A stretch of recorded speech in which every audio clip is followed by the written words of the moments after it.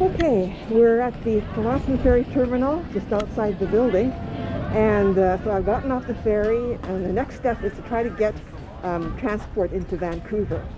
So people are just lining up here. There's buses and things, taxis and such, but for me I'm taking the bus, and you can see some examples of the TransLink, that's the Vancouver transit system buses over there. So we're just waiting for one to pull up in this area here, and the number I'm looking for is 620 because that'll take me to Bridgeport Station, which is the connector for the SkyTrain.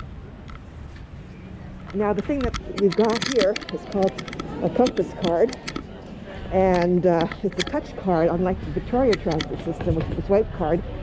So I'm hoping I've got enough money on the card from my last trip 2 years ago. I know I had at least like $40 on it, so that should be enough to get me into the middle of town, because I'll have to go into the SkyTrain station as well. It's quite a long bus ride, and then the SkyTrain connects in, and that's much faster because it's light rail transit.